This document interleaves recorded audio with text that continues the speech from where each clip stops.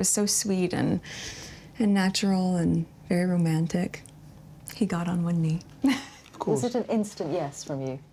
Yes, as a matter of fact, I could barely let you finish proposing. I was like, can I say yes now? She didn't even let me finish. She said, can I say yes, can I yes? With King Charles III as monarch, he really needs to modernise.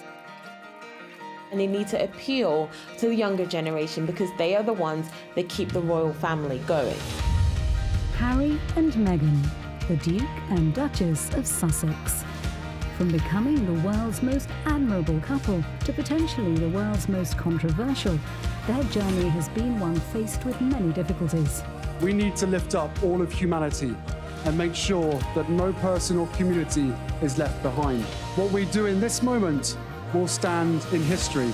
I think the world, and particularly Americans, adore Harry because he doesn't do everything right. It's his humanness, I think, that people have fallen in love with. From a very young age, Meghan Markle was already making a difference, and she wasn't afraid to buck the trend. People can't have any idea what a big deal this is for there to be a black princess. I think that just by virtue of the fact that Meghan is who she is, inspires people, inspires young girls, inspires women, and that's a beautiful thing. Above all, the couple have proven to be brave and resilient. Even when things have gone wrong, they have carried on.